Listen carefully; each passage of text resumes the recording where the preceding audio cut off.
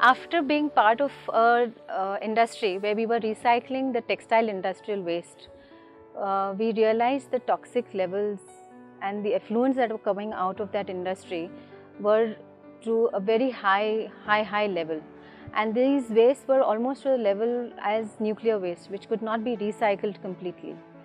That inspired us to find solutions wherein there were no toxic ingredients in the first place. We are into herbal processing of textiles. We were incubated by IIM. It is a patented process wherein we attempt to find solutions to a chemical intensive industry which is highly toxic.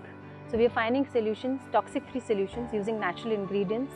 What we realized over the years was that the lack of awareness and the big gap between what the industry is actually doing and what the consumer is receiving. If the consumer knew that the industry is using a lot of chemicals which is harming not only the environment, even their health is being compromised, I am sure the consumer would make better choices.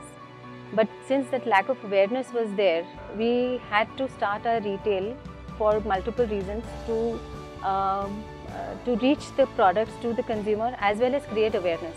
In the conventional industry, one t-shirt would use 2000 liters of water, which is completely contaminated by chemicals, and this cannot be used again. The textiles that we have been producing, the water that comes out of our processes is purer than our water that goes in. So this water, what we have been able to save over the years, has amounted to almost drinking water of the entire India's population for a year. What we see and what we want is that at least 10% of the industry should change in the next 10 years to a chemical-free industry.